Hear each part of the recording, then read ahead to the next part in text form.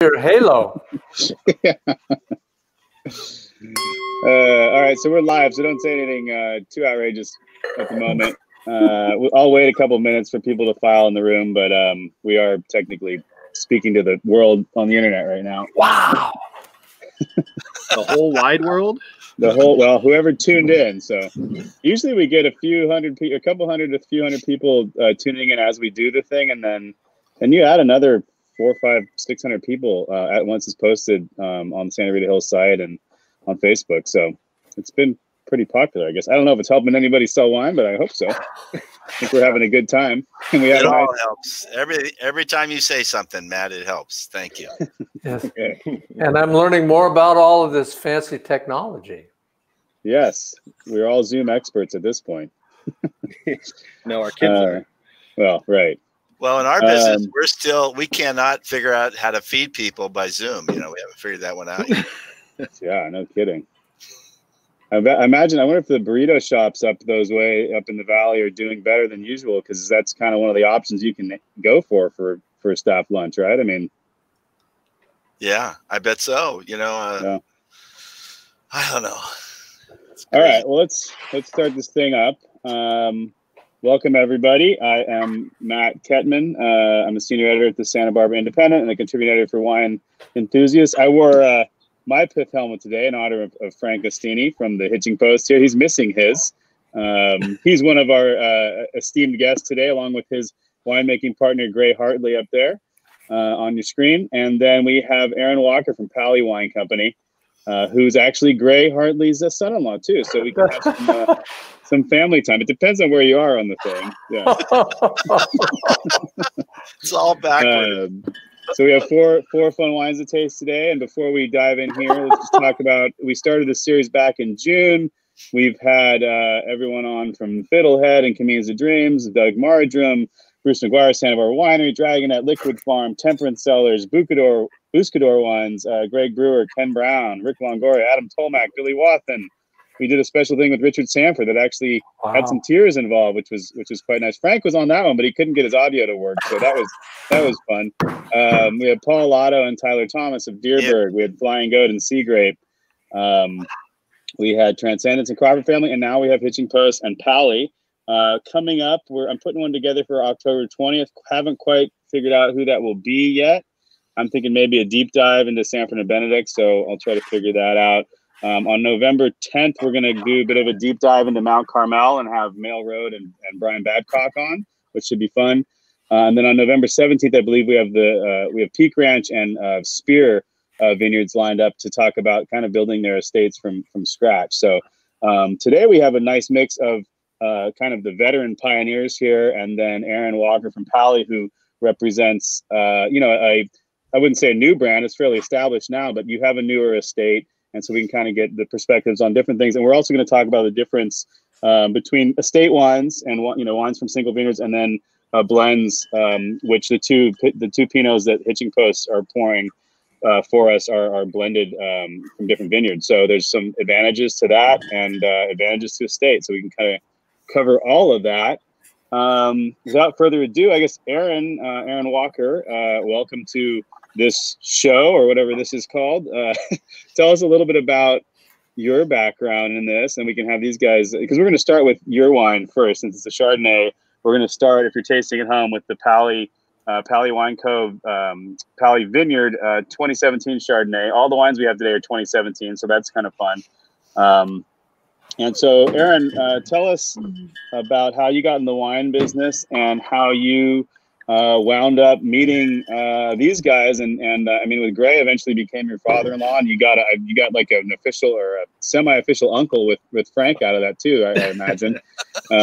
So tell us how you got involved in the wine business and what it was like meeting these guys early on in your career.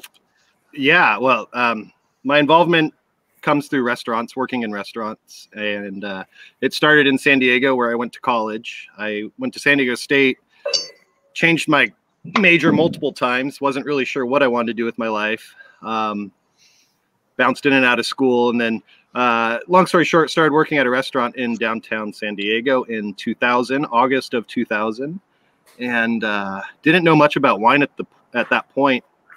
but had an interest in working in restaurants, and I knew there was something about it that appealed to me. And so I landed this job with this great restaurant company, and ended up working there for 5 years. And they did a lot of intensive training. It was a French concept restaurant, so we studied a lot about French wines, French food, but learning about French wines and the regions of France gave me a great basis as far as building my knowledge of wines. And at the same time, I also met Gray's oldest child, Emily. She was working there and hired at the same time as I. She was part of the original opening crew of the restaurant. She was a hostess at the restaurant. And after about 1.5 years of flirting, it became dating. And from there, you know, the rest is history, as we would say. But I, over the course of 5 years working at the restaurant, I not only fell in love with Emily, but I also fell in love with wines, and I was enjoying my restaurant work. I was looking at going into culinary school. This is about 2005, 2006. And Emily made the suggestion that her dad might be able to get me a job as a harvest intern. She, having grown up in the area and around wine, knows that during the harvest time of year, wineries are looking to hire temporary help. And I thought that sounded very interesting. So I came up to this area, the Central Coast, poked around. Gray introduced me to a few people. I was offered 2 different jobs to work harvest in 2006. And ended up working for Pali Wine Company for that very first job. And then as soon as that harvest ended, I started working for Seth Kunin, among other people, Joe Davis as well, but also moonlighting at the Hitching Post restaurant. Frank was kind enough to give me a job as a server there, and even more kind to allow me the time off during the harvest season so that I didn't have to work. But when harvest was over and I needed to work again, he was very gracious to allow me to come back to work each year once the harvest season ended. So. And did you know much about Hitching Post wines when you started working at that restaurant? Yeah, I did by that point, because even going back to San Diego, did you know? Where did you learn? Yeah, how'd you learn about them there? I learned about Hitching Post wines at the same time as I was learning about all wines. In fact, Hitching Post wines was on the wine list at Royale Brasserie, where I was working, which was owned by King Seafood Company, who owns Water Grill and some other high-end restaurants. So they've got a fabulous wine program. Gray, did you go down and do winemaker dinner down there or something? I mean, you used to tell me about the action going down in San Diego, and you know, it was a little bit incestuous. Not incestuous. It was Emily and Aaron falling in love, and that was part of it. But you used to go down there, right? Oh, I went down there and I bounced around, did some winemaker dinners, but I never did one at the brasserie. Would have been nice, would have been fun. But it was just fun watching these kids get together. And then Aaron got to come when Aaron worked for Bonacorsi. That would have been right next to us at Central Coast Wine Services when we were still there. So Aaron was at a neighbor, a good friend's winery right next to us. Seth Kunin was in the Central Coast Wine Services at the same time. Did you work for Redcart? Did you, Aaron? No, but that was my other job offer, and I turned Carol down, and I took Bonacorsi, that job instead. I see. Yeah. And Gray, what do you when you met Aaron? What did you think? Did you think this guy was going to end to some extent? Frank, you don't need to answer that. Did you think he was going to stick it out in the wine business? You must see a lot of people come and get excited and then kind of move on. But did he seem like he had the right stuff from the early days? I recognized early on that Aaron was solid, and that he was focused, and that he was intently interested in all things wine, not just California wine, but internationally as well. And when he moved up to the Central Coast, and I had an option to bring him on to Hitching Post Wines, but he was dating my daughter at the time. And well, I thought to myself, now, wait a minute. What if this guy turns out to be fantastic and they break up?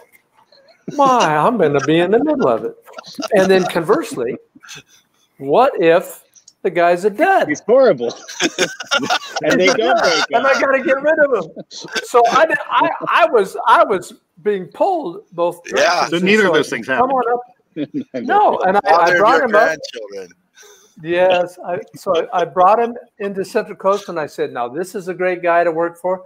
This is a great, don't even think about working for that person and think about this person. And they're really nice. And he just took off and the kids flourished. He's done very well, moving right on up. And I'm so proud of him and so tickled to have him as a son-in-law and as a brethren in the wine business. Yeah. And so Aaron, tell us about Pali, how that gets started, and that's really grown really under your watch as far as winemaking and kind of general management goes. So. Yeah, I mean, part of it was being in the right place at the right time and being ready for a great opportunity when it came my way. So I was I'd only been working in the area in wine for about a year. It was 2007 when I learned about a job opening at Pali. And the way I learned about that job was because I was working at the Hitching Post restaurant, and Barbara Satterfield, who is intimately involved with this Santa Rita Hills Wine Growers Alliance, who's hosting our event tonight. She also has worked at the Hitching Post for many, many years. And she was the one that told me about this job opening. And she and I both ended up getting hired to work at Pali in 2007. It was a very young winery. Started in 2005, only about 2,000 cases being produced at that time. And they'd never hired anybody. The owners of Pali, who lived down in LA, Pacific Palisades area, they had contracted with Brian Loring to make the wines for Pali. So he was making all the wines at his facility. And I was offered a job as a cellar hand, which I negotiated up to the title of assistant winemaker, with or without Brian Loring's consent. And I, at the same time, Pali, the owners, my bosses, they were building their own winery just up the road from where Loring was at the present time, or at that time. And so I saw an opportunity. I knew that these guys were looking to grow, and I saw this building being built, this brand new winery, custom built winery that, not to make it sound too fancy, it's not. It's a basic warehouse, but it's perfect for winemaking. But anyways, I saw a great opportunity there, and so I just put my head down and I worked hard. And for the first couple of years, I had to continue waiting tables at the Hitching Post to pay the bills and make ends meet. But by 2007, our owner Tim Purr decided that he had enough of me moonlighting at the Hitching Post, and so he gave me the title of winemaker and came with enough of a raise and also a demand that I stopped working at the restaurant because he didn't want his winemaker waiting tables at night. So,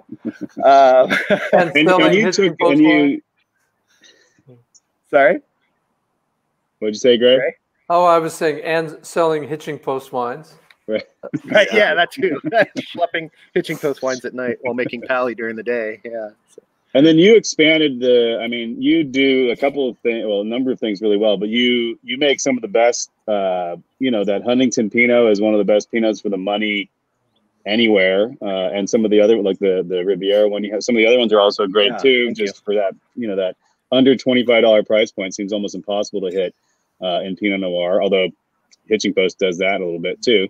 And you also then expanded the brand into a lot of single vineyard stuff, and then eventually to your own estate. So take us on that path and how you got to actually planting grapes, which I met you out there that one day. I just happened to be driving by and you were out there tending to the early vines. And it's really grown into, a pretty extensive vineyard at this point.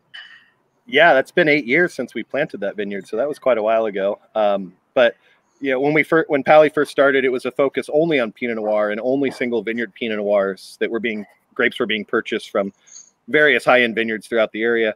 That was starting in 2005. And then we a couple years later, come into a big recession. And so that's when we launched what you're referring to as probably our flagship wines now, which is Huntington and Riviera, which are those great value Pinot Noirs that are right around $25 or less, depending on where you're buying them, but they're meant to retail at $25. And so we started focusing on those while also still producing single vineyard Pinots. But it was, due to demand and the economic recession and the times, and we found a niche for ourselves and ran with that. And that's what kept us in business and put us on the map and has allowed us to grow and expand. And so The next logical step, I mentioned we had already built our own winemaking facility. The next logical step was to plant our own vineyard, which we actually planted 2 vineyards in the same year in 2012. One in Sonoma, which supplies all the grapes for our Riviera Pinot Noir, and then our estate property, which is the bigger of the 2. It's 50 acres, the one you were referring to, Matt, in Santa Rita Hills, which we call the Pali Vineyard, which is planted on Barbara Satterfield's family's property on the Machado Ranch. So linking Barbara back into this, who I know is watching and in the sidelines. So we planted 50 acres in Santa Rita Hills in 2012 on a 30-year farming lease. So we don't own the land, but we're leasing it from the Machado family. And it's done. What's the split Pinot Chard, mostly Pinot? Yeah, mostly Pinot, only 5 acres of Chardonnay. But this year we had to do some replanting due to some Pierce's disease issues. So a lot of our vines had to be replanted.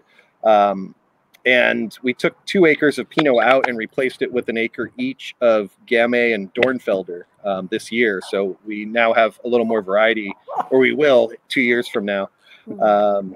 Frank's playing musical chairs there, it looks like. Oh, you got his helmet. Oh, the helmet. There it is. My computer battery died, so I had to go onto my Gray, iPod. you called that. Yeah. So that was I don't have to wear the headphones, so I can wear my pit helmet. Oh, there you go. That was pretty quick digital switch there, Frank. Congratulations. That was like seamless. Sorry about that. If I hadn't pointed it out, I'm not a mute. Yeah. All right, Aaron, tell us about this wine. Anything special you want to note about the 2017 Chardonnay from the vineyard? Well, this is only our third vintage off the property. So we got our first crop, very, very small crop in 2015. And then, so this would only be our third release. And, Chardonnay in the Santa Rita Hills is beautiful. And we're huge fans of the Chardonnays from this area because they don't need to be overly oaked and they don't need to be put through that full malolactic fermentation. If you inhibit the malolactic and you only use a light amount of oak, you allow the minerality, the acidity, the salinity, a lot of these really more subtle flavors to shine and to come through in these wines. And we're really proud of our Chardonnays. It's just seems like, unfortunately, there's not as much of a market. People much prefer to buy red wine, Pinot Noir versus Chardonnay.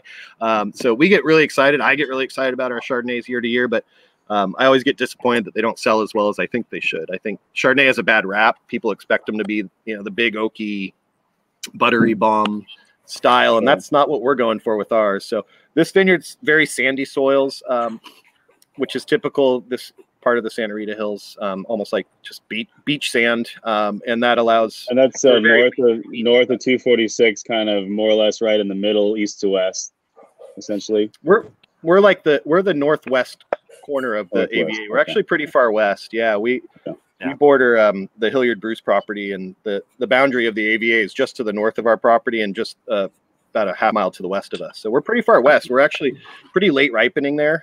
We're still picking a fair amount of Pinot. We still haven't finished picking at our vineyard. Things are just, after that last heat wave, just starting to get really ripe there. Right. There's a question from someone watching, from Ted. He says, have you had any of the 05, 06, or 07 single vineyard Pinots lately? Oh, from Pali. Wow. Yeah.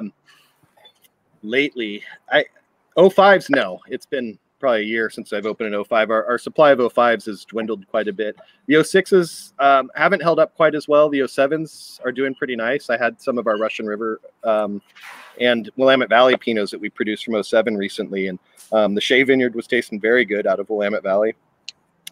Tasted very like a well-aged, almost like a Burgundy. And then in 07, Russian River Valley was a pretty ripe year, and I was surprised at not just Russian River, but Sonoma in general. The Durrell Vineyard that I opened not too long ago, Pinot, was holding up magnificently and still had a lot of fresh fruit to it, which I was really surprised by. So, I've had a few. And when did you guys open that Funk Zone tasting room? Was that like 2011? Same year we planned the vineyard, 2012. 2012, okay. Same year my son was born. Gray's grandson, August Walker. 2012 was a big year for me, so I remember a lot because we planted 2 vineyards. I had a son. We opened the tasting room. Emily and I moved downtown Santa Barbara above the tasting room with our son, August. Yeah, I remember. And I met you. Asked, yeah, well, I asked because we started hanging out quite a bit back then, and then we had some pretty fun times in New Orleans and New York and all over Santa Barbara here and there. So anyway, but now that you moved north of the St. Ynez Mountains, I hardly never see you. Anymore, so, yeah. I know.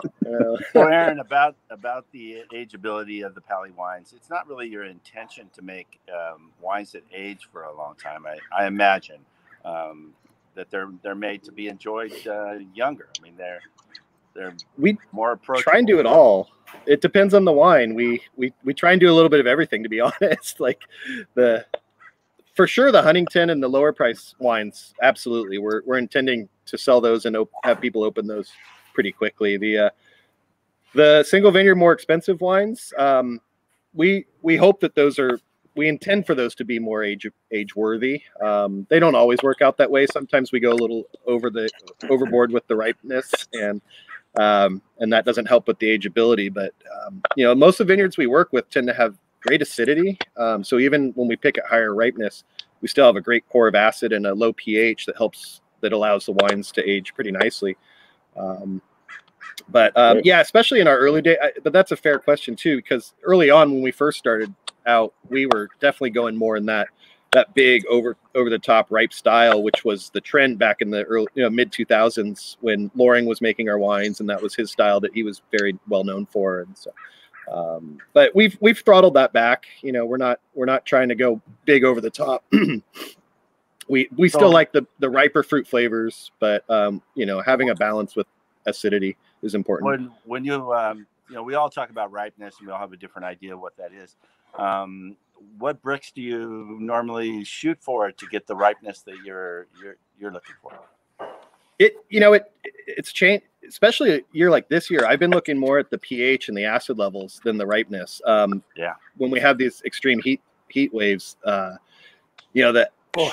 sugars were jumping, but the pHs were still low, and so that was telling me that the grapes might be ripe with sugar, but they may not be physiologically ripe, as they say. There may still be a lot of green and vegetal flavors in there, and so that's when I start looking at the acid levels or the pH levels to help guide me. But it's also a matter of looking at the grapes, tasting the grapes, looking at the seeds, making sure they're not bright green, wanting, more browning in the seeds, things like that. So, but to answer your question, our wheelhouse is for our mainstream wines is kind of in that 24 to 26 brick range, which, I know some Pinot producers really balk at or think that's too ripe, but that's worked really well for our style. Yeah, and you mentioned pH. I often think that pH is as much an indicator of physiological ripeness as sugar. I think more so in some years than sugar. Yeah.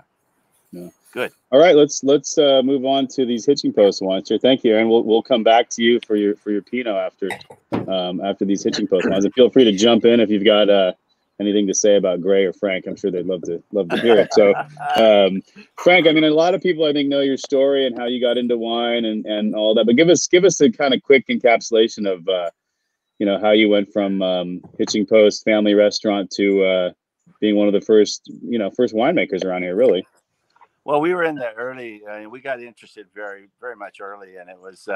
I came back from going to school at UC Davis, studying environmental planning. Did not even step into the winemaking department, but I used to stop on the drive back and forth to Davis at Wybell Winery up in the mountains east of San Jose, and buy Green Hungarian. That was the first cork bottled wine that we used to enjoy, a sweet white wine. It's got a nice ring to it. Green Hungarian. Green Hungarian, which is a big step up from, Carrari and Hardy Burgundy and things that we drank in school. And I came back to my family's restaurant and to run the bar and be the wine buyer out of default. We didn't really have a wine buyer. We had all Paul Masson Barada wines.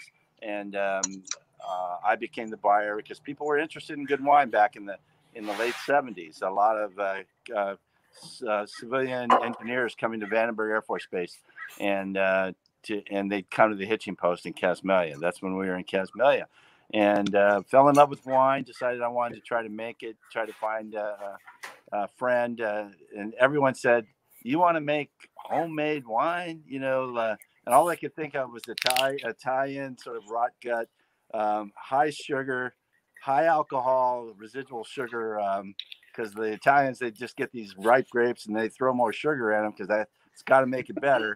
And it would be high alcohol and sweet, and they drink it. Well, I said, no, these are dry.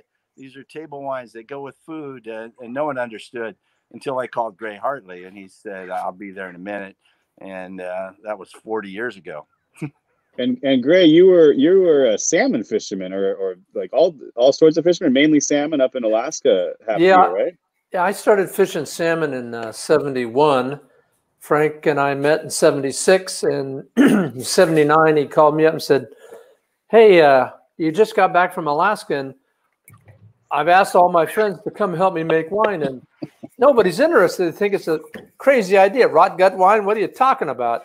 And Frank said, will you help me? And I said, sounds like a great idea. Tell you what I'm going to do. I'm going to bring my girlfriend, and I'm going to come to your house at 6 o'clock in the morning, and you have the coffee ready, and I'll bring croissants. Croissant sounds French now, doesn't it? And so girlfriend, his fiance, was getting married in less than 2 months. Well, that's right. My fiance. More French. Oh, yes. So I said, I'll bring my dad, and I'll bring my Super 8 movie camera. We'll take movies before the dew is off the vine. And then we went out and made Merlot our very first year. So, and from the very beginning. Where was that from? That was Merlot from Firestone Vineyard. Oh, cool. Tony, and there must have been a fun energy happening at that time, and you guys could feel something was happening, right? Oh, well, the Sanford and Benedict 1976 Pinot Noir turned people's heads all around the world. That sort of lit everybody up. After we had made Merlot, we were dying to make Pinot Noir. There was no grapes available. We went to Napa. Let's see, if it was 1980, got Cabernet from Villa Mount Eden, which was great, but it was just too far, and we wanted to make something local. Tony Austin at Firestone Vineyard turned us on to Sierra Madre Vineyard up in Santa Maria. At the same time that Richard Sanford had left, Sanford and Benedict was making his first Sanford wine out of Sierra Madre. Rick Longoria was making wine from there. Ken Volk was Wild Horse was making Pinot Noir from Sierra Madre. And that's when we fell in love with that grape. And, the rest is kind of history. We've been Pinot Noir nuts ever since. Right. So this is the one we're drinking first here, the St. Rita's Earth. And tell us about, I think one of your guys' smart strategies along the way, amidst many of them, was to not just worry about which single vineyard you were pulling it from, because it gave you a little more flexibility year to year to make wines that still had a familiar brand, sub-brand name to them. So St. Rita's Earth has been around for a while, and the next one, Perfect Set, has been around for a while too. So tell us about that strategy and why that's worked for you guys so well. Well, we buy grapes and we make wine. So we don't have any estate vineyards or own any vineyards. So we're basically somewhat like negociants, except we make the wine and we control the whole aspects of when the grapes are picked and do the whole winemaking process, and worked with the best vineyards in the region. We didn't want to be tied to a vineyard necessarily for fear that we'd lose the source. So we make vineyard designated wines, but our main emphasis is to create blends of Pinot Noir in different price points, different styles. It allows us to be able to go through the whole winemaking process, keeping everything separate and making blends at the end towards certain styles. The St. Rita's Earth would be styled towards real drinkability. So the vineyards that we put in there don't have as low a pH or as much of a tannin structure, have more obvious fruit. This St. Rita's Earth would be 80% from the Rio Vista Vineyard in the Santa Rita Hills, which is in the far eastern part of the Santa Rita Hills, probably the warmest vineyard in the appellation. So hence the pHs run a little bit higher and make a little more accessible, more drinkable, because we're always shooting for a little lower bricks than Aaron would shoot for. 23, 24 bricks is our sweet spot. we're looking for an alcohol in the 13s to 14, maybe 13, 2 or 4, but mostly 13.5, 13.8 range. We just think it goes better for food. We make a more gentle wine that matches up with food better. So this St. Rita's would be 80% from the Rio Vista Vineyard, and then the other 20% from Sanford and Benedict. And I think it's pretty drinkable style, not necessarily very age worthy, but showing some rather mature fruit character.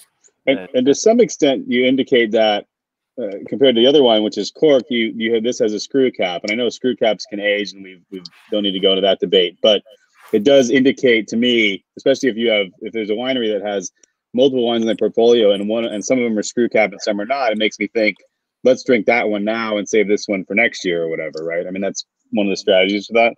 Exactly. Well, we kind of picked a price point, like 35 retail or less was going to be in screw cap, and they're going to be the more approachable wines. And listen, if it's not going to be in the bottle for 10 years, why waste a cork? I mean, it's I don't know. It just seems to work. We follow the same strategy with ours. That's right. Yeah. Good. Yeah. And what is the retail on St. Rita's Earth typically? You see it anywhere from $25 to $34, I think. Full markup $34. But you see it at $25, even less in some places. It's crazy what the markups people use sometimes to move wine. I think it's you're not just a winemaker, you're still running your restaurant too. I would be the general manager of the restaurant. I mostly have to fix things when they're not right, get everything rolling. Of course, since the COVID, it's been adjustments every day, sometimes daily.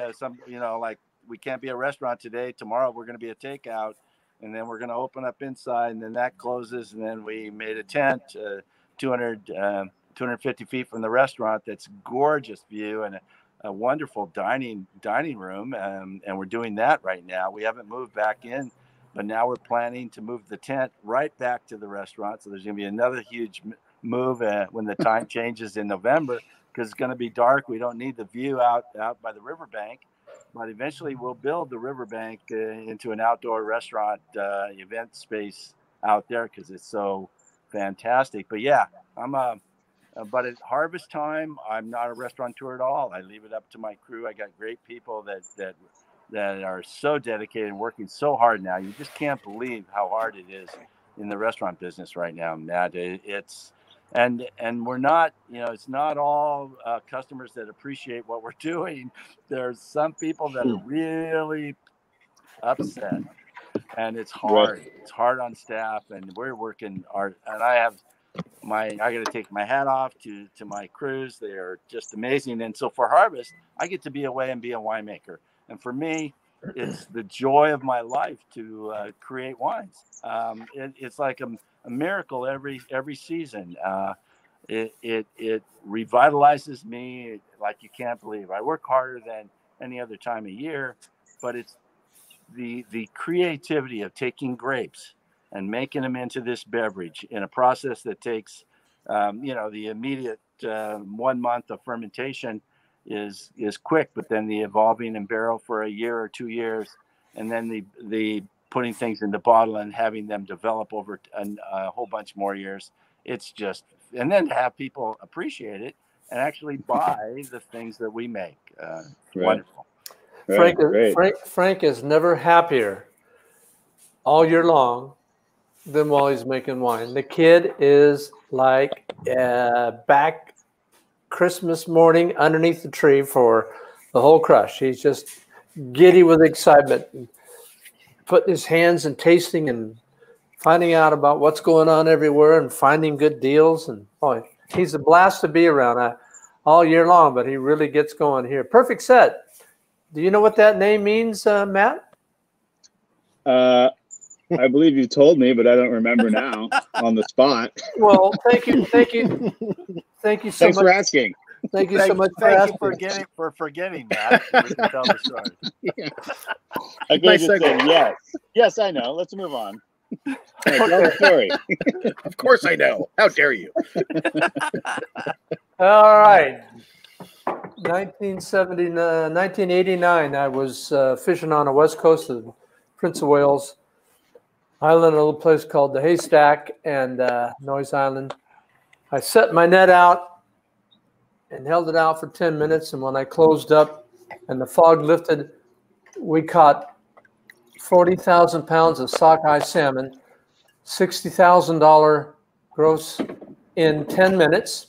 And my crew members each made $6,000. And that was a perfect set. And Wow. so when Frank asked me, Gray, we just tasted these 6 barrels in 2006, and they were just amazing. And I put chalk on them with musical notes saying that they were singing. So we went back to those barrels. We thiefed from each of those into a wine glass, and before we even really got it to our nose, we knew we had something special. And after tasting it, Frank said, "What are we going to call this, Frank?" And I said, "Hell, this is a perfect set." And that's how fast that name came about. And of course, it also relates to what happens in the vineyard in the spring. When everything comes together and The grapes are the grape clusters are flowering, and the grapes are created, and if it happens correctly and it happens right, it's not all spread out with a variable crop. It's all consistent, and that would be a perfect set in the vineyard. We also thought that the Hitching Post restaurant was a perfect set for the movie side. So it has a lot of meaning to us. We started making, of course, the Highliner, which was, of course, made famous in Sideways back in 1996.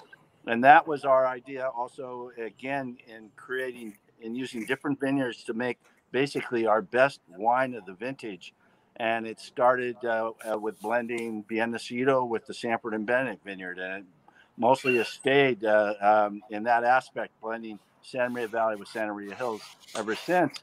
We thought we would, with the perfect set, use the same idea to try to take the best vineyards of the Santa Rita Hills, be able to create our best wine of Santa Rita Hills in a vintage. And our idea is to make something extremely elegant, that's really refined, and will have wonderful structure to age for 10 or 15 years. I mean, this wine would be 50% from the Sanford and Bennett vineyard, 25% from the Fiddlesticks vineyard next door to Sanford and Bennett, and then 25% from the Rio Vista vineyard just up the road going east. And for us, it was the best we could do in the Santa Rita Hills that year. And I think it just shows such a dramatic difference in style, from drinkability to ageability, that's still enjoyable in the state it's in right now. But it's very restrained and refined, the perfect set, compared to the St. Rita's Earth that just kind of comes out. And I love the comparison. Right. No, it is a nice combo. Is there anything? I'll go to Gray first on this, and then come to Frank with your different not side careers, main careers or half careers. Was there anything in fishing, Gray, that other than coming up with nice names for wines, was there anything that instructed you as to how to approach winemaking? Was there anything you learned from that career that you've applied to winemaking? Well, or wine sales? Attention to detail, always trying to have the forethought to have your spare parts and things that are going to keep you from being stranded. Frank and I have worked that one out pretty early on. It's a lot of fun getting ready for the crush and having everything ready in hand. So there's an aspect about fishing that is, if you don't fix it, you die. You die. So we are constantly, Gray can, we can find things that we need to do, and Gray can get it done. He would have talked to somebody in his networking, that where somebody had something that we could use to work for the situation we've had. We've worked always at different people's wineries, and in our little business, I'm the winemaker, which is the guy that smells it and thinks about it and says we need to do this. And Gray's always been the cellar master one that is just as important as the winemaker to figure out how to make that happen in the winery. And we've done so many tricks, invented things. It's been such a wonderful collaboration. It's hard to believe. You've got a liberal Democrat. Well, then there's the hardest. The hardest part of winemaking is selling it. And Gray, personality-wise, I think that's right. Plays a pretty good role there too. And here's the other part of it. When Frank says, "We need this tool. It's going to do this," and so I reach up into snap my finger, and there it is. There you go, Frank. Yeah, well, you wish it was that easy. I know. That's the romance. The romance. Well, and Frank, and for you, and I've heard we've talked about this before, but what does being a chef, a renowned grill master, barbecue chef, what has that taught you about the winemaking process? Well, coming from a family restaurant that cooked over this wood fire, and we were very specific about the wood can be real dramatic, smoky, overpowering character, and you have to moderate. You have to burn a really clean fire to make a smoke that adds to an entree, to a piece of beef or a vegetable, and doesn't overpower it. And so we bring that to winemaking with the wines, because we like the taste and smell of new oak, but we like it in moderation. We like it to be just one aspect, and it's a matter of and also with the blending of the different vineyards to make flavors. We're not trying to make the biggest wine ever. We're trying to make a wine that has complete taste and has structure and ageability. We have to make wines that are drinkable now, because as a restaurateur, we don't send it away to have people taste. We pour it right to them, and it better taste good now. But we're also pack rats and love to age wine. So this dichotomy of walking the tightrope to make wines that are drinkable and wines that are ageable. It's the story of Pinot Noir. Every aspect of decision making is a balancing act of walking down this tightrope of pros and cons, and coming up with your style and what you're going to do. And every aspect of winemaking, of growing the grapes and when the grapes are picked and what we do in the cellar, all makes the wine different from the next guy, which is wonderful. Thank goodness, when you talk about the subtlety of the oak and not having it overpowering, I've always likened the amount of oak on wine very much like a scarf over a beautiful woman's shoulders, something that would be an accoutrement to her ensemble, not to dominate, but to accent subtly. So not a big pink fuzzy boa. No. No. Great. Well, I was just going to ask. Sorry, Matt. No, go for it. To Frank's point about making wines that are age worthy and that will age well. Being that we're focusing on Santa Rita Hills, I mean, I feel, and love to hear your thoughts on it, that the Santa Rita Hills provides the perfect playground for making wines that you can not only get right, but also will age well over a very long period of time, because they seem to really hold on to their acidity really well, even at higher breaks. Yeah, and I wonder about that because my preference of styles is balance. Ageability, it has to do with balance as much as anything. So when the fact that we can make these pretty ripe wines and still have acidity, the fruit will start to fade later on, and the alcohol will be more apparent, and it is apparent even when they're young, but it makes them dramatic and wonderful to enjoy when they're young. But it's just my preference of matching food with wine in a very elegant way that is just, of course, just my own preference. I think Gray likes wines that are richer and more obvious. And when we're making blends, me and Gray do that part together, and I'm always making austere, really angular, basically non-drinkable blends, and then Gray will go, this, if we could get it a little rounder and be more obvious. And I have to remember that sometimes when I'm tasting as a winemaker, and basically from the theory that you never want it to go bad. You never want to go. And so you'll put up with structure for the long term and sort of say it's good when in fact it's not showing its goodness yet. It's good. You're thinking 10 years ahead, like you're playing chess. And we have to be careful as winemakers that we make wines that are approachable and drinkable, and Gray's that influence. And we got to be able to sell them. Yeah, absolutely. Yeah. We're not going to make it by saying, hey, buy this and put it away for 10 years. They're not going to come back next year and listen to that story again. Buy it and save it for trust 10 us. years. Trust us. Just buy more and don't open it though. Yeah.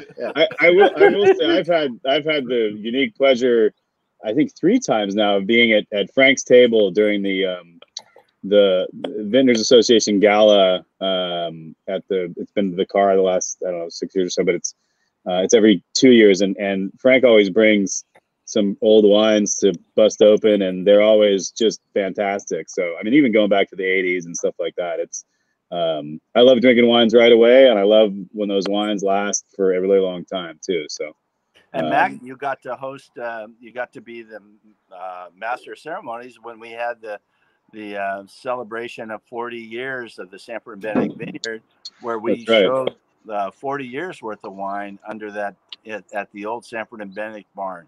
Just an epic event. And there was wines. I remember tasting a Riesling that Sanford and Benedict Winery made from I don't know, it was like 77 or 78. It was glorious. Yeah. It's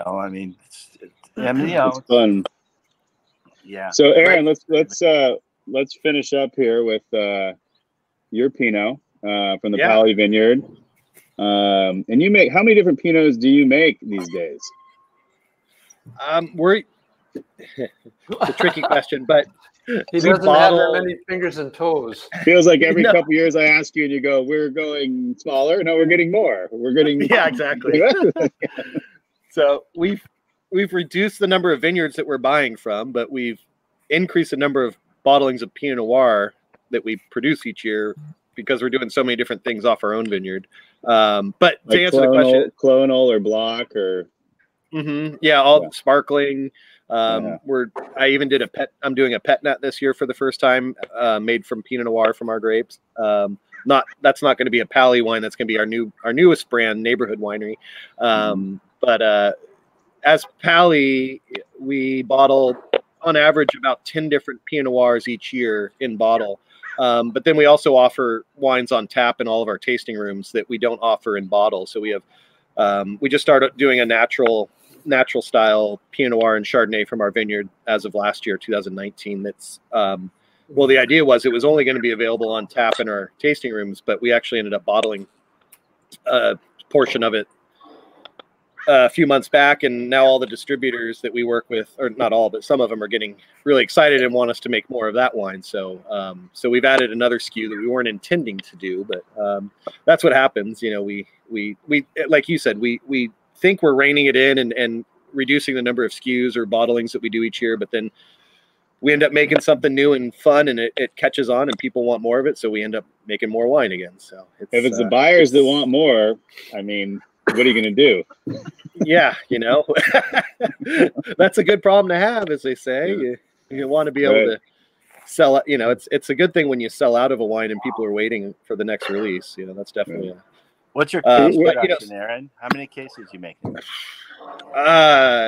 We've been around between 20 and 25,000 cases annually for the last 4 or 5 years steady. But that includes all 3 brands, not just Pali Wine Company. Pali is only focused on Pinot Noir and Chardonnay. That's all we bottle under the Pali brand.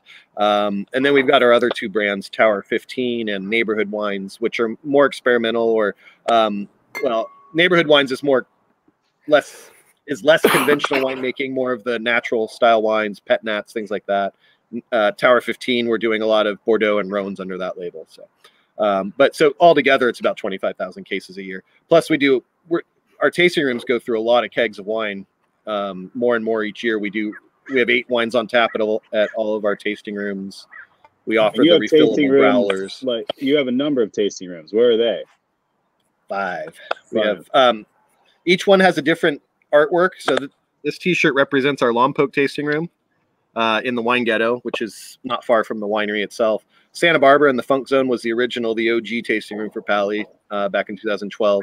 The success of that one, being in an urban, more downtown setting, gave I say us, but it was more, our owner Tim that had the inspiration to replicate that idea and move it down into Southern California. So San Diego and Little Italy, Orange County and Anaheim in the packing district, and then downtown LA in the Arts District, which is our newest tasting room edition.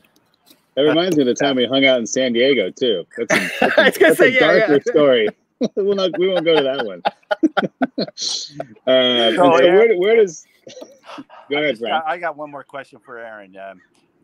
You guys have been buying grapes for years and been really successful at it, and then you decided to plant a vineyard. And I just also wanted to. I want to know why. And that's my main question. But I also want to point out the incestuousness of all of this. You mentioned Barbara Satterfield that helped you get a job at Pali. And Barbara has been working for the Hitching Post for the older we get, the more we don't want to say how many years we've been doing this stuff. And if I'm not mistaken, you've planted that vineyard on her family's property. West in the western part of the Santa Maria Hills, the Machado Ranch. The brewer Clifton has a vineyard on that ranch, and I think someone else is Melville. Melville has a vineyard there. That. So what made you do it, man? Hey, it's not my money. And how's that going? Well, so silver lining to all the fires up north this year is we've had a lot of interest in grapes from our vineyard from buyers up north. So that's, somebody else's tragedy has become our, not success, but, stabilization, because fruit prices are going to be, super low this year, right? Exactly. So stabilize. So how many acres is the Pali? 50 acres planted. Acres. Yeah. And, up like Matt was just saying, we were struggling to find buyers this year to take some of our grapes because it was more, the vineyard's producing something like 200 tons off that 50 acres. And we don't need that many grapes. So we were looking to sell off some of those grapes this year, and it was a really soft market. There was no buyers out there. There's too much Pinot Noir planted throughout the state. And then these fires happen, and now all of a sudden there's a huge demand for any Pinot Noir grapes that you can get your hands on, especially if you're a producer up north.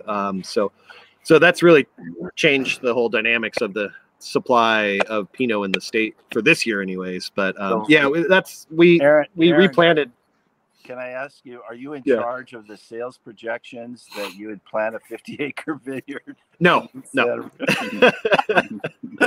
So I just follow my marching orders. Tim, our owner, he makes all the big decisions. The planting the vineyard was definitely his idea and his desire. And, and to be fair, it actually has been beneficial. We've not had to buy grapes from, we used to buy from great sources like Lucas and Llewellyn and Riverbench, and but having our own, control over our own property has been absolutely a great benefit. Aaron, and I would say the Walker family will be saying thank you very much. God bless your boss. Yes. Shoot. So Frank, are you saying you don't want to plant a vineyard? Well, you can see, he doesn't have to say I've always said there's just not enough time a day to run a restaurant, make wine, and plant a vineyard, and there isn't. And but we also have always known that there's a lot of, in our part of it, there's a value added situation that we can, and less risk that we're taking, even though every year me and Gray push $1 million out on the table and say, you know, I think we're going to make something that somebody will buy in a year or two. It's a gigantic bet. I come from a gambling family. My family goes to the Shumesh Casino and to Las Vegas, and they always want me to go along. But I said, no, I'm doing my gambling in making wine. That's I already made gamble. my bet. Yeah. But boy, Right. so growing grapes, farming is, of course, they're right up there for me with teachers as some of the most honored occupations that there is.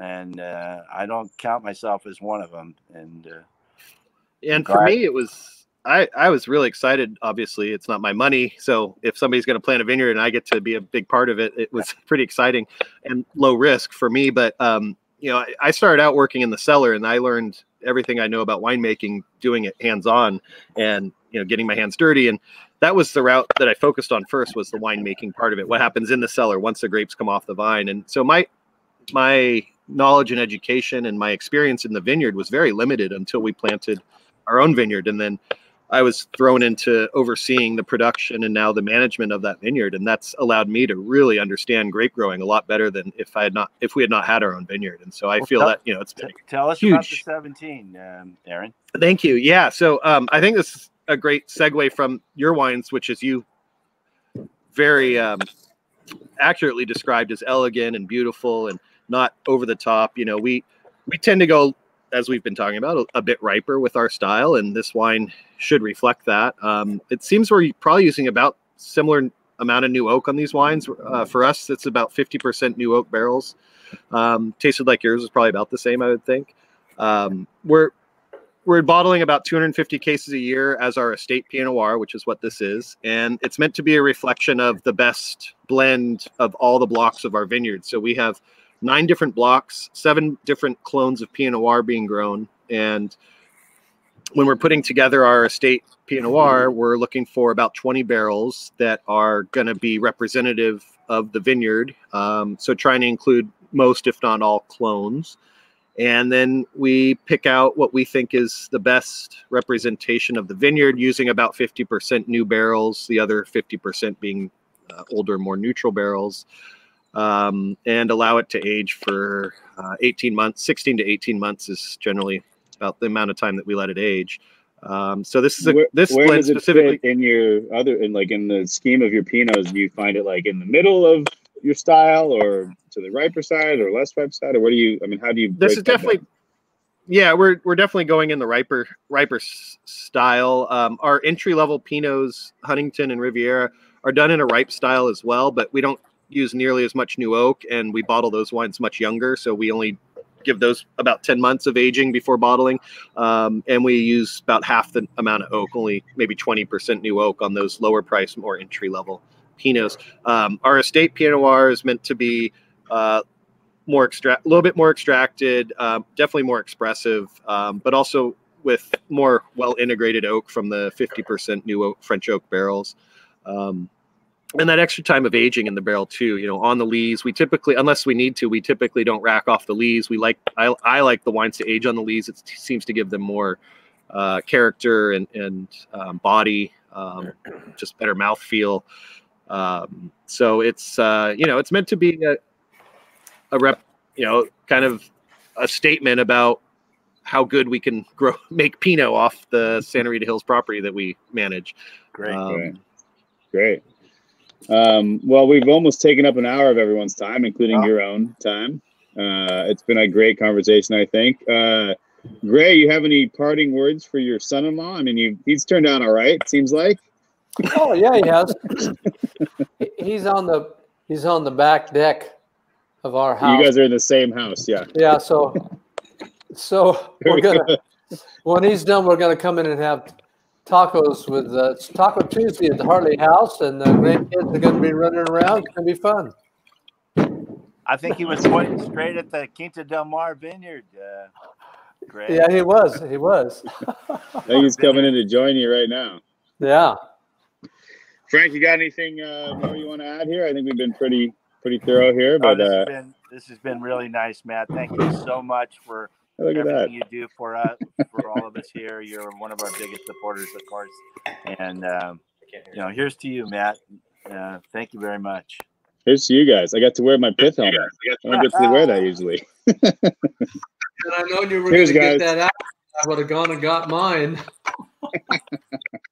And thank you, everyone, for joining us. Hope you had a good time and learned something and tasted some fun wine. So support these guys and see you in a couple weeks.